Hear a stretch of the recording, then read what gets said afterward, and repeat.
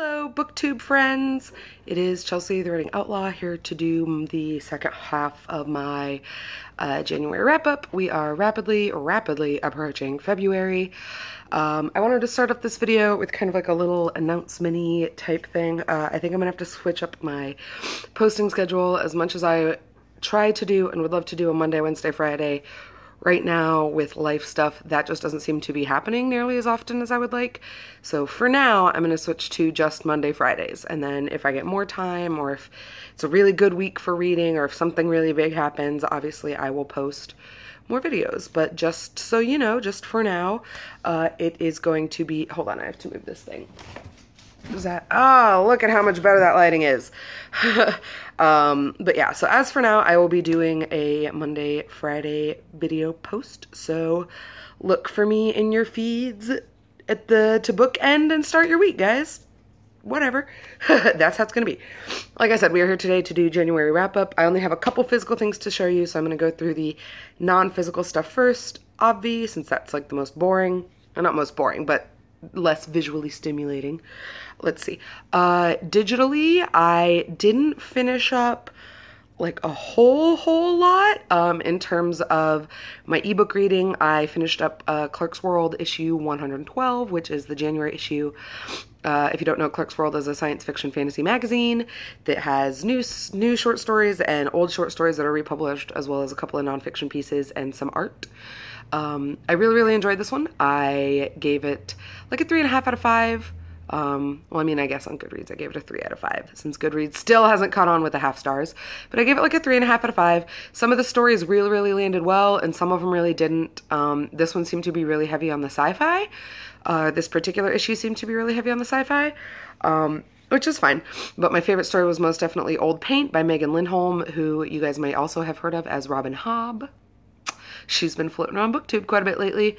So yeah, Old Paint is about a future in which cars have evolved, and they're kind of these new, they're like self-driving, self-repairing, like new kind of technological innovations. And this family inherits this older car, which is much more like our hybrid cars. Like the old cars in this story run on both electricity and gas. And they have like GPS systems, and you can program like voice response activation, but they can't drive themselves, or it can't drive itself. And so at the time, you know, this is like some beat up old clunker, and it's kind of the story about how this family falls in love with this car, and then all of the auto programming in the new cars rebels. And so cars start crashing into each other. They start like literally attacking people. It's kind of like Christine, the Stephen King novel, but obviously much shorter. And it's about the family and dealing with that and dealing with Old Paint, which is what they call this old car. And I never actually thought I'd get a little misty-eyed at a story about a car, but I did. So if you can find Old Paint online, or if you, I'll see if I can find it, and if I can't, I'll link it down below. If not, it may be worth picking up the most recent issue of Clarkesworld just for that. Just for that alone. Other than that, on audiobook, I finished Going Clear, Hollywood, Scientology, and the Prison of Belief. I got the subtitle right this time. This is by Lawrence Wright. It is an audiobook expose about Scientology and with the foundations of Scientology and where Scientology is now. I absolutely loved it. I've seen the movie, so it was no surprise that I was going to love it, but I found the book equally fascinating and, of course, much more detailed. I also really enjoyed the narrator, so if you're looking for a nice bit of juicy nonfiction and you kind of have like a thing for like obscure religions or B-religions or cults or whatever you want to call it, definitely check that one out. By the time this video goes up, I will have also finished the audiobook of Cress, which is the third book in the Lunar Chronicle series. And hopefully I'll be moving on to Winter before too much longer.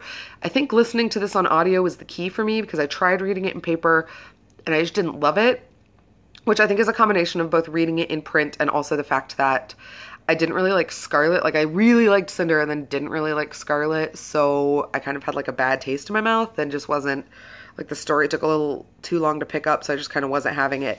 But I really enjoyed it this time around. I really enjoyed listening to it on audiobook. I checked that out from my library, and I'm currently on hold for the audiobook for Winter, so hopefully that pops up sometime before too much longer. I am planning on buddy reading that with Caitlin from Kitty G and possibly Elena from Elena Reads. maybe. I don't know if she's quite signed on to join us yet. Other than that, in these last couple of weeks, I have finished one graphic novel that I had to return to the library, and that is Chew Volume 10, Blood Pudding. This is my favorite novel of Chew, like, so far. This is, as of now, the last issue. I'm not sure if there's going to be an issue 11. Issue 10 definitely wrapped up some of the major storylines. And if you follow me on Twitter, you will see that I tweeted like last week when I was reading it, there is a little shout out from John Layman and Rob Guillory, who write Chew, to Kelly Sue DeConnick and Valentine Delandro, who write Bitch Planet. One of the characters in Chew is wearing a non-compliant t-shirt, which is, if you've read Bitch Planet, like, that's the label that they put on women who are defiant as not compliant. And so I was like, hell yeah, like, I love little insider stuff like that, and especially in comics, I just thought it was super cool. So if you've not checked out Chew yet, obviously do not start with volume 10. Go back to volume 1, start with Taster's Choice. You will not regret it. This is probably one of my all-time favorite graphic novel series. It is the funniest graphic novel series I've ever read, and it's one of the few graphic novel series I'm hoping to own, because it's one of those graphic novels that, like, in the ephemera, like in the background of the scene, or in just like the kind of setting that they're in, there are so many little hilarious tiny details. It's really, really hard to get them all in the first pass. So I'm really excited to go back through and reread them all, like, in one fell swoop. And yeah, I really, really enjoyed volume 10, so definitely check it out. And then lastly, I read 2 physical books, or finished 2 physical books. The first one was Six of Crows by Leigh Bardugo. I gave this 3 stars on Goodreads. I liked this book. I didn't love this book, but it was a fun little adventure heist story of, like, outcast, like, thieves. It was kind of like a poorly written YA version of The Lies of Locke Lamora. If you're really just looking for a heist novel, I would pick up The Lies of Locke Lamora. But if you're looking for YA and you really liked Leigh Bardugo's Grisha trilogy, I would definitely pick this up. The world of the Grishas is more downplayed in this book. There's not necessarily a whole lot of world building. You can go into this one without having read the first trilogy. I did, and I understood everything and I got it, but I do feel like maybe there's a piece of the puzzle I was missing, and I didn't even know I was missing it, because yeah, I didn't read the first trilogy. But like I said, it's fun. There are plenty of twists and turns. There were lots of moments when I found myself, like, reading it and being like, yeah, like, throwing up the victory fist on behalf of our cast of main characters. Leigh Bardugo does some really interesting things with gender and sexuality, both with her 2 female main characters and also with a pair of her male main characters. There's a lot of really good, well, not really, there's a lot of okay attempts to handle, like, physical diversity and like spiritual diversity and ethnic diversity and all of these different things. So definitely were some good attempts made by Leigh Bardugo. I felt like she maybe didn't handle them either as fully or as well as I would have liked to see her to. But yeah, I really enjoyed that one. And that leaves us with the last book I read this month, which was one of the few 5-star reads I've had so far in 2015. And that is The Girl Who Slept with God by Val Berlinski. I am reading this, or buddy reading this with Brittany from Under the Radar Book. She's about halfway done. Maybe more than that. Last time she and I talked, she was about halfway done. And I loved this book. I said in my Goodreads review that it reminded me a lot of The Virgin Suicides, which it does, but I actually like this one more. I will say that the thing that kind of perked my interest and got me into this book was the idea that, okay, let me back up and explain what this book is about. This book is about Grace, who is from a family of, like, a very, very devout religious family, and she goes away on a mission trip to Mexico, and she comes back pregnant, and she swears that it is God's baby, that she has been given an angel baby from God. And so her father kind of doesn't really know what to do with it, so he takes Grace and Jordy to this other house that he owns kind of out in the country and just kind of leaves them in an attempt to both protect his in his mind, protect his daughters from ridicule, and also to keep the town kind of from finding out about Grace and her unfortunate situation. That part about Grace saying that the baby is God's on the flat plays a much bigger deal than it does in the book. The thing that I actually love the most about this book is the interconnected relationship between Jordy, Grace, and Grip, who is the man who drives the ice cream wagon, who kind of befriends the girls and becomes entwined in their lives.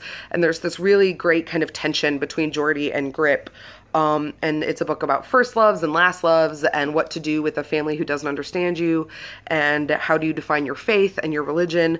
Definitely, definitely, definitely worth picking up. It's not super long, and I'm really, really excited because I'm pretty sure I'm going to order a copy of this to have for myself in case I ever want to reread it. Alright guys, and in 10 minutes or less, we have wrapped up the last 2 weeks of January. Let me know down below if you've read any of these, or if you're planning on reading any of these, if you have any great recommendations on stuff to read based on these. And as always, you can like, subscribe, and I will see you guys around the internet. Bye.